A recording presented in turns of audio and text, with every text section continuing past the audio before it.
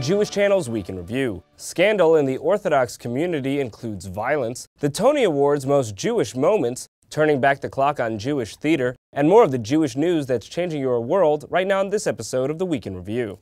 Hello, and welcome to the Jewish Channel's Week in Review. I'm Stephen I. Weiss.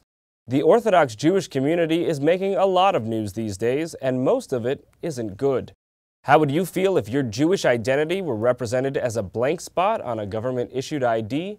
That's what Reform and conservative converts are wondering, as a new regulation in Israel is mandating listing nationality on identification cards.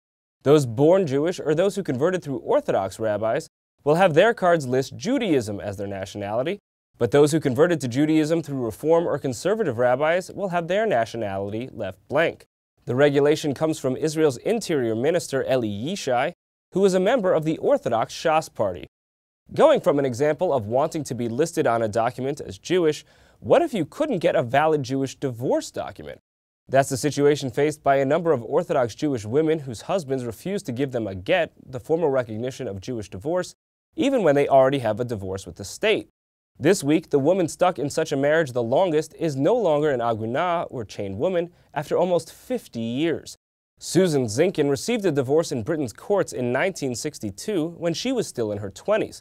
But her husband did not give her a Jewish divorce in 1962 or at any time thereafter. It was only when he died last week that she became eligible to marry another man under Orthodox Jewish law. She is now 73 and a retired teacher. But while it's hard for many Orthodox Jewish women to get divorced due to religious sanctions, Orthodox Jewish groups are also stepping up this week to try to prevent some couples from getting married. A series of Orthodox groups, ranging from the Orthodox Union to Agudath Israel and many in between, are fighting the push to recognize same-sex marriage in New York State. For many of these organizations, there's a practical effort to be able to continue their hiring and firing practices without facing discrimination lawsuits. But for some in the Orthodox world, there's also a desire simply to keep same-sex marriages from occurring at all. In a statement signed by prominent rabbis, including Shmuel Kamenetsky of Philadelphia, Orthodox Jewish leaders called for a fast day to keep the legislation from passing. The statement, brought to light by the blog Dove Bear, declared that same-sex marriage legislation is a fearful abomination and a great danger to Jewish souls. Elsewhere in the ultra-Orthodox world, claims about sectarian violence are stirring up the local authorities. A man was firebombed in the ultra-Orthodox-dominated town of New Square recently, allegedly by the personal secretary of the Grand Rebbe of the local Hasidic sect. The claimed motivation of the alleged ultra-Orthodox firebomber is that the victim of the firebombing was choosing to attend a different Orthodox synagogue. The victim sustained burns over half of his body and remains in hospital care. And where spokespeople for the community told reporters that the alleged arsonist had not returned to the community's yeshiva, this footage from News 12 shows the young man back in learning with his fellow students. Moving on, an episode of Tolerance for Diverse Jewish Expression comes out of Texas this week. It's now state law there that homeowner associations must allow residents to display religious symbols on their doors, which would include the traditional Jewish mezuzah on doorposts. A conservative Jewish couple was behind the new law when they were ordered to remove a mezuzah from the front door of their rental apartment and were fined when they refused. But when it comes to public religious displays, one place that doesn't often come to mind is the local zoo. But a recent event at Central Park Zoo saw all in attendance enjoying the Jewish Sabbath, as Christian Needham reports. The future of the Jewish National Fund gathered this past Friday evening for a high-profile dining event to mark the beginning of the Sabbath. And despite heavy rains in the early going, scores of JNF future members and donors turned out for the annual Shabbat in the Park at the Central Park Zoo. JNF Future Chair Andy Ashwall said that the event, now in its fourth year, has grown with his organization's fundraising clout. Shabbat in the Park is really our highlighted gala event. It ends off our campaign year. It's really a chance for us to figure out if we've met all of our fundraising goals, something that people look forward to year after year. We have 360 people here this year. I wish we could have 500. I wish we could expand the tent and go all over the zoo. I think we would really sell out. And those lucky enough to get in this year had plenty of attractions to check out, starting with the Central Sea Lion exhibit, where trainers used the daily feeding time to let their charges show off their stuff. Attendees also had access to the Jungle House, with its vast array of exotic birds, rodents, monkeys, and other rare captive species.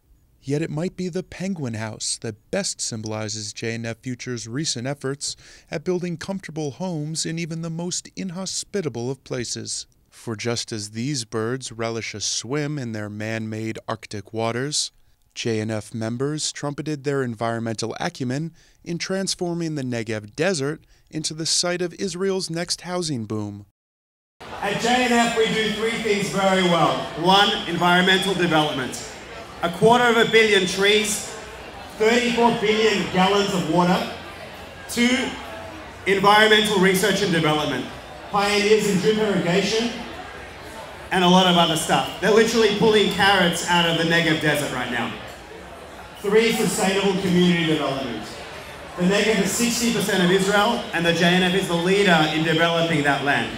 Really, New York City is focused on Blueprint Negev as well as Beersheba. And what we're doing in Beersheba is we're taking an old brownfield, like a brownfield redevelopment, and we've gotten rid of all of the grossness, and we've created in this wadi a beautiful river walk. There's areas for people to walk through, there's a park, there's playgrounds, there's green area, there's now water flowing through what used to be a place where cars and a junkyard used to be. To see more from the JNF Future Shabbat in the Park event, including how it raised money for a fire-ravaged city in Israel, and what this Hot 97 radio DJ had to say about the organization and its fundraising efforts, please tune into the full broadcast edition of the Week in Review. Thank you, Christian. A very different kind of regular celebration is the annual Tony Awards for Broadway theater.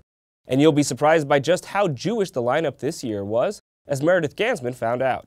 Jewish fascination with Broadway was highlighted at this year's Tony Awards, right from the opening performance featuring host Neil Patrick Harris. For gays, the gays and the Jews, and cousins in from out of town you have to amuse, and the sad embittered malcontents who write the reviews, and also foreign tourists and the groups of senior citizens and well-to-do suburbanites and liberal intellectuals, though that group is really only Jews and homosexuals. I've lost my train of thought, oh yes, it's not just for gays anymore. It's Broadway's biggest night at the 65th Annual Tony Awards, and I'm coming to you from the red carpet with all of the nominees, presenters, performers, and, well, all things Jewish about the 2011 Broadway season. The David Letterman Show's Paul Schaefer took a night off to come to the Tonys and instantly connected with TJC. Someone who cares. Oh, no wonder. I see the mug and dove, and no wonder you care. Yes. Well, how it feels to be at Broadway's biggest night. It's terrific, isn't it? I brought my daughter Victoria, a wonderful catch for some Jewish guy out there, and see, it's a Jewish television. There's some nice Jewish boys here. And yeah, I think we may be able to find some. And I get to be in a number tonight. The show Priscilla, Queen of the Desert uses It's Raining Men to open their show, and I was one of the writers of that. So tonight I'm going to do it with them and Martha Wash from the Weather Girls. The Book of Mormon, the irreverent musical comedy about faith and religion, was nominated for 14 awards, and legendary Jewish actress Tova Feldsha said she connected with the Book of Mormon on a Jewish level. I think a lot what they say applies to all religions that take up the mantle of fundamentalism. Yes. I am not a fundamentalist, and that goes for our religion as well. I believe. One number from the show, performed at the Tonys, offers a satirical take on what it means to be a Mormon. Die for my sins, and I believe that ancient Jews built boats and sailed to America. I am a Mormon. And the nominee for Best Actor in a Musical from the Book of Mormon, Josh Gad, says he brings his Jewish background to the role. How does it feel to be a nice Jewish boy playing a Mormon on Broadway? It's great. It's great. Every night I walk out there, I think the audience goes, huh? How did he become a Mormon? Which is the point. So, you know, it's all fun. It's all a blast. For more from this year's very Jewish Tony Awards, tune into the full broadcast version of the Week in Review. Thank you, Meredith. Finally, the Jewish theater of old was the theme at a massive celebration earlier this week, and Rebecca Honig-Friedman stopped by. At the Catskills Musical Memories concert this week, Emmy-winning actor Fivish Finkel reminisced about the good old days. The Catskill Mountains, I remember when I was 17 years old. That's when I started there. The nostalgia-filled evening of Borscht Belt-style entertainment featured Finkel as comedic MC and headliner Joanne Engel, backed by the Howard Lashaw Klezmer Orchestra. The event was held at the Sutton Place Synagogue, where Finkel said he's been a member for 35 years. It's so wonderful to be a member here, and now I'm 88 years old. That's all right. With this audience, it's no big deal. While the sold-out crowd of 600 did include a smattering of younger folk, the majority of attendees were older adults who had fond memories of spending summers in the Jewish Alps, as the Catskills were called in their Jewish heyday. This appreciative audience member, who spent 2 summers working as a busboy at the Kutcher's Hotel, explained what made those summers so special. It was uniquely Jewish, and the entertainment was great. It was just a wonderful experience being there, working there, and I miss it. Corey Breyer also misses it. He is president of event sponsor the Yiddish Artists and Friends Actors Club, a social organization that started in 1936 when the Catskills was just taking shape as an affordable vacation spot for Eastern European immigrants. In the 30s, 40s, especially in the 50s and 60s, when I was growing up, it was just an unbelievable place to be. Everybody was Jewish. Everybody spoke Yiddish or knew Yiddish. The Forwards was the newspaper that was read in the hotels, and the entertainment reflected that at night, where many of the Yiddish theater stars performed. And for some poor, hard-working immigrants, a Catskills vacation was an opportunity to escape from more than just the heat, as Fivish Finkel recalled after the show. Out there, it's a funny thing. As soon as they passed the borderline, everybody lived a different life. If a man worked in a shop, when he passed that borderline, he told everybody in the hotel, I owned that shop. But as the Jewish community evolved, so did the Catskills nightlife. And the audiences changed, and they became younger and more Americanized. The entertainment changed, and performers like Joanne Engel, who was our star this evening, became the stars up there. But they always remembered to sing a little Yiddish and Hebrew to remember the roots, where we all came from. Joanne Engel was only 15 when she started entertaining in the Catskills in the 1960s. It was great. There were 500 hotels, a numerous amount of bungalow colonies, what we called kachalanes at that time.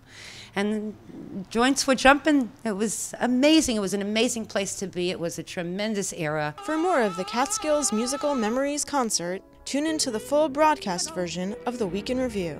Thank you, Rebecca. That's all for this week. From all of us here at the Jewish Channel, be well. The Jewish Channel is available on cable. IO Optimum Cable Channel 291, Time Warner Cable Channel 528, RCN Channel 268, Verizon Fios Channel 900, and Cox Cable Channel 1. For more information, visit tjctv.com.